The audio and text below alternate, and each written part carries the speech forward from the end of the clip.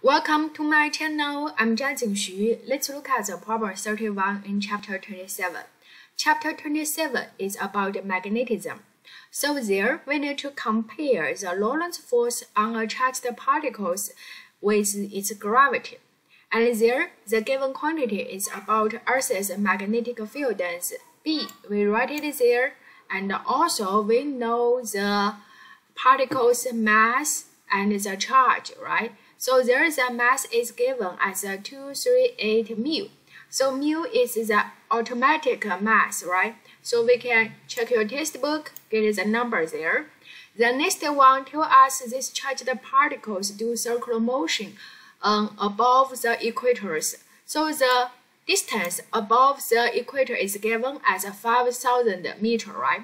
So the radius for this circular motion is very obvious. That is the radius of the Earth plus the distance above the equator. So we can write it there, right?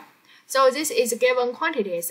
Now we compare this Lorentz force with gravity. Lorentz force we can write as QVB and the gravity as mg, right?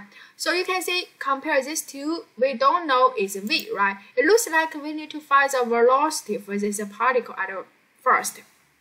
So how can we do? We know this charged particle do circular motion. So the Lorentz force just make it do circular motion. So Lorentz force becomes central force and the mass with the v squared divided by r. So we get the function for velocity v there. Then we can write the ratio for the Lorentz force with gravity, right? Look at there. And then input v inside.